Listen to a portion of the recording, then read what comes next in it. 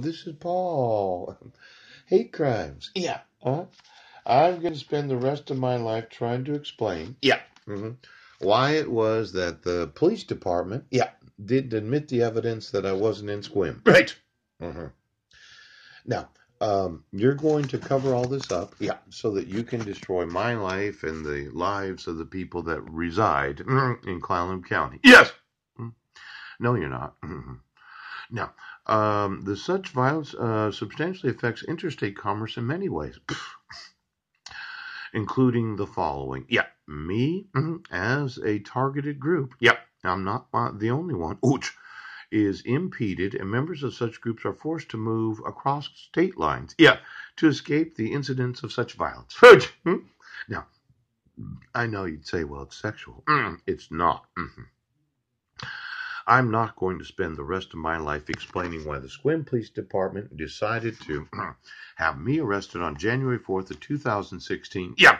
And then said I was incompetent to stand trial because they refused to admit the evidence. I'm just not going to spend the next 20 years doing that, Squim Police Department. Yes. You'll have to admit that you falsified an arrest, that you fabricated evidence Right now. that you concealed all of this with your want to have me put in a mental institution. And then when you were given a referral for 1071, somebody was wanting me to go to Peninsula Behavioral Health to have one of these. Yeah. So that you could dope me up For the rest of my life. Right now. See, referral, defendant for evaluation pursuant to RCW 71.05. I never realized that until today because of my familiarity with the 71.05. Yeah. I thought it was a 1071.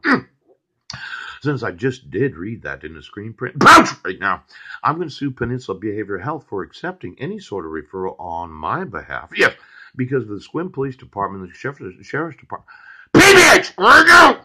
I am going to sue Peninsula Behavioral Health for an accepting any sort of a referral for evaluation from the Sheriff's Department of this great world. Now, I'm going to want some more money. Do you understand, Sheriff? And I want every employee of Peninsula Behavioral Health to understand. Yes. If you received any referral